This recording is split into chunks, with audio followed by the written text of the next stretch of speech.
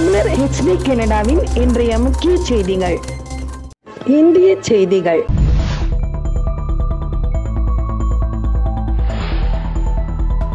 அன்று காரை மறித்து புதிய குடியிருப்பு கட்டித்தர கோரிக்கை வைக்கப்பட்டதா? இன்று அடிக்கல் நாட்டு விழா தொடங்கி உள்ளதா?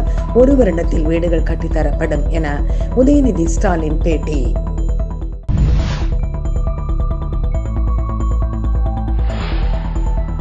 உறுப்பு தானம் செய்பவர்களின் உடல் முழு அரசு மரியாதையோட நல்லடக்கம் செய்யப்படும் என்ற தமிழக முதல்வரின் அறிவிப்பு பாராட்டுக்குரியது என தமிழிசை சவுந்தரராஜன் கருத்து.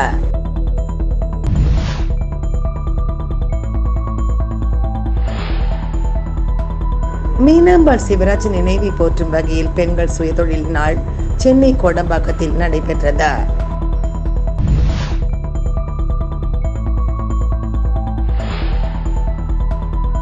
உடல் உறுப்பு தானத்தை முன்னிட்டு சென்னை கலைவாணர் அரங்கத்தில் நடைபெற்ற நிகழ்வில் அமைச்சர் மா சுப்பிரமணியன் பேட்டி. சென்னை புதுப்பேட்டை கொய்யாத்தோப்பு பகுதியில் தமிழ்நாடு நகர்ப்புற வாழ்விட மேம்பாட்டு வாரியம் சார்பில் 61.10 கோடி மதிப்பீட்டில் 324 புதிய அடுக்குமாடி குடியிருப்புகள் கட்டுவதற்கான திட்டப்பணிகளை அமைச்சர் உதயநிதி ஸ்டாலின் அடிக்கல் நாட்டி தொடங்கி வைத்தார். இந்நிகழ்ச்சியில் அமைச்சர்கள் தாமோ அன்பரசன், சேகர் பாபு, நாடாளுமன்ற உறுப்பினர் உதயாநிதி மாறன், மேயர் பிரியா உள்ளிட்டோர் கலந்து கொண்டனர். விழாவில் பேசிய அமைச்சர் தாமோ அன்பரசன், ஒரு வருடத்திற்குள் அடுக்குமாடி குடியிருப்புகள் கட்டி முடிக்கப்படும் என்று தெரிவித்தார். அவரை தொடர்ந்து அமைச்சர் உதயநிதி ஸ்டாலின் பேசினார்.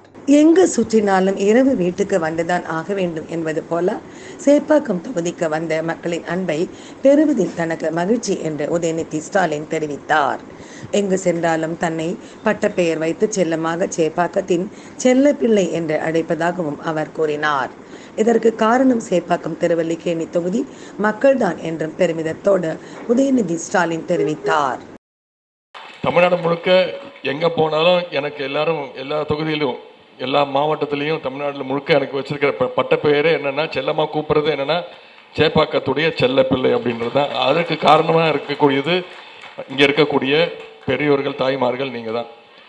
இந்த பகுதியில் பிரச்சாரத்தை மேற்கொள்ளும் பொழுது, சட்டமன்ற தேர்தலின் பொழுது இந்த கோரிக்கையை வச்சிங்க. என்ன கோரிக்கை வச்சிங்க? என்னுடைய வாகனத்தை நிப்பாட்டி, இங்கே பாருப்பா, இது வந்து உங்களுடைய தாத்தா டாக்டர் கலைஞர் அவர்கள் முதலமைச்சராக இருக்கும் பொழுது கட்டி தந்த வீடு, கிட்டத்தட்ட 48 வருடங்கள் ஆயிடுச்சு. அதனால இதை இடிச்சுட்டு எங்களுக்கு சரி பண்ணி கொடு அப்படின்னு அந்த கோரிக்கை வச்சிங்க. அப்போ நான் அந்த பிரச்சாரத்தில் வாக்குறுதி கொடுத்தேன், கண்டிப்பாக நான் பண்ணித்தரேன் அப்படின்னு சொன்னேன். அதை இப்போ பண்ணி கொடுத்துருக்கிறேன். நம்முடைய முத்துமேல் கருணாநிதி ஸ்டாலின் நம்முடைய முதல்வர் அவர்கள் முதலமைச்சராக இருக்கும்பொழுது அவருடைய கட்டளை ஏற்று அவருடைய அறிவுறுத்தல் பேரில் இப்பொழுது இந்த அடிக்கல் நாட்டுகின்ற பணி இப்போ துவங்கி இருக்கு. எல்லோரும் சிரித்த முகத்தோடு வரவேற்றீங்க, மகிழ்ச்சியா இருக்கீங்க தெரியுது.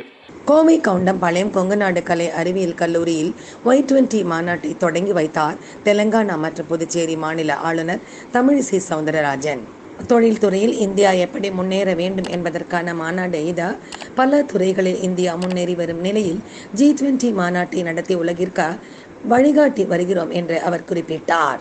விண்கலத்தை அனுப்பியுள்ளோம், புதிய பாராளுமன்றத்தை கட்டியிருக்கிறோம், 33 விழுக்காடு இட ஒதுக்கீடு வழங்கப்பட்டுள்ளது. இவை அனைத்தும் பாரத பிரதமரின் உறுதியான தலைமையின் கீழ் நிறைவேறி உள்ளது என்று அவர் பெருமிதத்தோடு தெரிவித்தார். உறுப்பு தானம் செய்வோரின் உடல் அரசு மரியாதையோடு நல்லடக்கம் செய்யப்படும் என்ற தமிழக முதல்வரின் அறிவிப்பை பாராட்டுவதாக கூறிய அவர், உறுப்பு தானத்திற்கு மரியாதை செலுத்த வேண்டும், அதே நேரம் அதிகமான விழிப்புணர்வும் ஏற்படுத்த வேண்டும் என்று கூறினார். அவர் சொல்ற காரணம் மிக தவறு. இவர்கள் எவ்வளவு மோசமாக பெண்ணினத்தை சிந்திக்கிறார்கள் என்பதுதான் எனக்கு அதில் தெளிவாக பாராளுமன்றத்தில் குடியரசுத் தலைவரின் உரை நிகழ்த்தப்படும் பொழுது குடியரசுத் தலைவர் அழைக்கப்படுவார்கள்.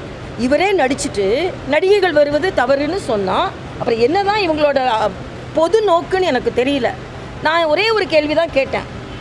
இன்று குடியரசுத் தலைவருக்கு இவ்வளவு ஆதரவு தெரிவிப்பவர்கள் ஏன் அவர் குடியரசுத் தலைவராக ஆதரிக்கவில்லை? நீங்க இன்னைக்கு ஒரு காரணம் சொல்றீங்க, அந்த காரணத்துக்காக தான் அவங்களுக்கு ஓட்டு போடலையா நீங்க?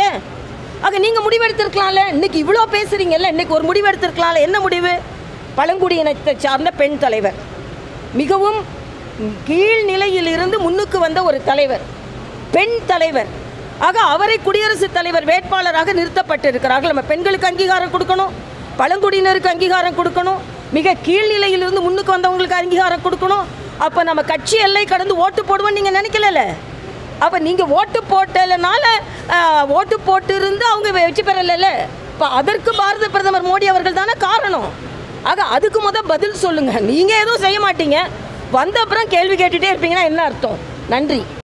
ஹிதேந்திரன் என்கிற இளைஞர் 2008ஆம் ஆண்டு இருசக்கர வாகன விபத்தில் மூளை சாவடைந்தார். அவரது உடல் உறுப்புகள் அன்று தானம் செய்யப்பட்டது. இதன் நினைவாக செப்டம்பர் 23ஆம் தேதி உடல் உறுப்பு தான தினமாக முன்னெடுக்கப்பட்டு வருகிறது. சென்னை கலைவாணர் அரங்கத்தில் உடல் உறுப்பு தான நிகழ்ச்சி நடைபெற்றது. இதில் அமைச்சர் மா சுப்பிரமணியன் கலந்து கொண்டார். மேலும் ஹிதேந்திரனின் பெற்றோர்கள் மருத்துவர் அசோகன் மற்றும் புஷ்பாஞ்சலி சிறப்பு அழைப்பாளராக பங்கேற்றனர். இந்நிகழ்ச்சியில் அமைச்சர் மா சுப்பிரமணியன் பேசினார். உறுப்பு தானத்தில் தமிழ்நாடு தொடர்ந்து முதலிடத்தில் இருந்து வருவதாகவும் சோடோ எனும் தென்னிந்திய அளவிலான உறுப்பு தான அமைப்பிற்கு தமிழ்நாடு தலைமையகமாக உள்ளது என்றும் அமைச்சர் மா சுப்பிரமணியன் தெரிவித்தார்.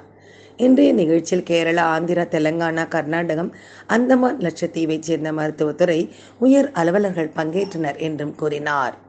தமிழகத்தில் ஹிதேந்திரன் மறைந்த செப்டம்பர் 23ஆம் தேதியும் இந்திய அளவில் ஆகஸ்ட் 3ஆம் தேதியும் தேசிய உடல் உறுப்பு தான நாளாக முன்னெடுக்கப்படுகிறது. மனிதாபிமானத்திற்காக எத்தனை நாள் வேண்டுமானாலும் இந்த நிகழ்ச்சி நடத்தலாம் என்று அமைச்சர் மாசு தெரிவித்தார். இந்திய அளவில் ஒரு அமைப்பு ஒன்று நிறுவப்பெற்று நிகழ்ச்சிகளை நடத்துகிறது. National organ and tissue transplantation organisation என்கின்ற நோட்டோ என்கின்ற ஒரு அமைப்பு செயல்பாட்டில் இருக்கிறது. ஒவ்வொரு ஆண்டும் ஆகஸ்ட் திங்கள் 3ஆம் தேதி உறுப்பு தான தினமாக ஒன்றிய அரசின் சார்பில் இந்த அமைப்பின் சார்பில் நடத்தப்பட்டு வருகிறது. ஆனாலும் தமிழ்நாட்டை பொறுத்தவரை செப்டம்பர் 23ஆம் தேதி ஆகிய இன்று ஹிதேந்திரன் மறைந்த நாளில் இந்த உறுப்பு தான தினம் மிக சிறப்பாக நடத்தப்பட்டு வருகிறது. இன்றைக்கு தமிழ்நாட்டை பொறுத்தவரை இந்த national organ and tissue organisation transplantation organisation என்கின்ற அமைப்பு நோட்டோ தமிழ்நாட்டிற்கு இன்றைக்கு சதர்ன் ரீஜனலுக்கான அங்கீகாரத்தை தந்திருக்கிறது. அதற்கான அமைப்பின் பெயர் சோட்டோ என்பதாகும். அதாவது southern regional organ and tissue transplantation organisation என்கின்ற இந்த அமைப்பு தமிழ்நாட்டில் செயல்பாட்டில் இருக்கிறது. இதன்படி இன்றைக்கு அதற்கான இன்றைய நிகழ்வில் இந்த சோட்டோவில் இருக்கிற அங்கத்தினர்கள் எல்லாம் அழைக்கப்பட்டிருக்கிறார்கள். குறிப்பாக கேரளா, ஆந்திரா, தெலுங்கானா, கர்நாடகம், அந்தமான், லட்சத்தீவுகள் ஆகிய மாநிலங்களைச் சேர்ந்த மருத்துவத்துறையின் உயர் அலுவலர்கள் இதில் கலந்து கொண்டார்கள். இன்றைக்கு இந்த நிகழ்ச்சியை பொறுத்தவரை மிக சிறப்பாக நடைபெற்றிருக்கிறது. உறுப்பு தானம் செய்த குடும்பத்தார் கௌரவிக்கப்பட்டிருக்கிறார்கள். உறுப்பு தானம் பற்றிய விழிப்புணர்வு இன்னமும் கூடுதலாக ஏற்படுத்த நடவடிக்கைகள் ஏற்படுத்தப்பட்டிருக்கிறது. தமிழ்நாட்டை பொறுத்தவரை கடந்த ஆண்டு 2022ஆம் ஆண்டு ஜூலை திங்கள் 31ஆம் தேதி அதற்கு முன்னால் தமிழ்நாட்டில் ஒரு 13 இடங்களில் மட்டும்தான் உறுப்பு தானம் பெறுவதற்குரிய உரிமத்தை பெற்றிருந்தார்கள். மருத்துவக் கல்லூரிகளை பொறுத்தவரை கல்லூரி முதல்வர்களுடனான ஒரு கூட்டத்தில் மாண்புமிகு தமிழ்நாட்டின் முதலமைச்சருடைய அறிவுறுத்தலுக்கு ஏற்ப 27 புதிய அரசு மருத்துவக் கல்லூரிகளுக்கும் மருத்துவமனைகளுக்கும் நான் டிரான்ஸ்பிளான்ட் ஆர்கன் ரெட்ரீவல் சென்டர்ஸ் என்கின்ற உரிமம் வேண்டும் என்கின்ற கோரிக்கை வைக்கப்பட்டது. அதன்படி அந்த கோரிக்கைக்கு ஏற்ப அது செய்தும் தரப்பட்டது. அதனால் இன்றைக்கு 13க்கும் மேற்பட்ட மருத்துவமனைகளில் அரசின் சார்பில் இந்த உறுப்பு தானங்கள் பெறுவதில் முனைப்பு காட்டுகிறார்கள். கடந்த 12 ஆண்டுகளாக பட்டியல் இனம் மற்றும் பழங்குடி மக்களின் பொருளாதார மேம்பாட்டுக்காக ஆக்டிவ் நிறுவனம் செயல்பட்டு வருகிறது. பெண்கள் பொருளாதாரத்தின் முன்னோடியாக விளங்கியவர் மீனாம்பாள் சிவராஜ். அவரது நினைவை போற்றும் வகையில் பெண்கள் சுயதொழில் நாளை முன்னிட்டு சென்னை கோடம்பாக்கத்தில் உள்ள தனியார் விடுதியில் ஆதி திராவிடர் பெண்களின் தொழில் தயாரிப்புகள் கண்காட்சி, அவர்களுக்கான சுயதயாரிப்பு பொருட்களை சந்தைப்படுத்துதல் குறித்த சிறப்பு முகாம் நடைபெற்றது. இந்த நிகழ்ச்சியில் அமைப்பின் தலைவர் குணசேகரன், தமிழக தலைவர் தமிழ்செல்வம், சென்னை மண்டல தலைவர் கோதண்டராமன், ஒருங்கிணைப்பாளர் முருகேசன், பெண்கள் தொழில் முனைவோர் அமைப்பின் தலைவர் சந்திரகலா, பிரபு ஹெல்த் கேர் ஃபவுண்டேஷன் அமைப்பின் நிறுவன தலைவர் மருத்துவர் பிரபு, சங்கீதா உள்ளிட்டோர் கலந்து கொண்டனர். நிகழ்ச்சிக்கு பிறகு செய்தியாளர்களிடையே பேசினார் திரு Gunasekaran. Active Adi Dravidar confederation of industrial vision இது கடந்த 10 ஆண்டுகளாக செயல்பட்டு இருக்குது. ஒவ்வொரு கட்டத்திலையும் entrepreneur we develop the women entrepreneur from various parts of the country including the தமிழ்நாட்டிலேருந்து கொண்டு வர வந்ததுக்கு ஒவ்வொரு டிபார்ட்மெண்ட் இருக்கிற ஸ்பெஷலிஸ்ட்டை கொண்டு வந்து அவங்களுக்கு வந்து நாலேஜை வந்து க்ரியேட் பண்ணுறோம். கனெக்டிங் த பிஸ்னஸ் பீப்புள், இதுதான் நம்ம ஆக்டினுடைய முதல் தலையாய கடமை. அது இருக்குது அவங்களுக்கு தேவையான பிஸ்னஸ் டெவலப்மெண்ட்டுக்கு என்னென்னலாம் செயல்கள் செய்யணுமோ அதை ஒவ்வொரு டிபார்ட்மெண்ட்லேயும் நாம் வந்து ரெக்வஸ்ட் பண்ணி ஒவ்வொரு மீட்டிங்லேருந்து வரவழைச்சி அவங்களுக்கு வந்து அந்த நாலேஜை வந்து க்ரியேட் பண்ணுறோம். இன்றைக்கி வந்து வேரியஸ் ஸ்பாட்ஸ்லேருந்து வந்திருக்கிறாங்க தமிழ்நாட்டிலேருந்து விமன் என்டர்பிரினர். இன்றைக்கி மீனாம்பாள் சிவராஜினுடைய 1945 அவங்கள உருவாக்கின அவங்களுடைய நினைவாக இன்றைக்கி நாம் வந்து எல்லாரையும் வந்து ஒருங்கிணைக்கிறோம். இது வந்து விமன் என்டர்பிரினர் கோஆர்டினேஷன் டே.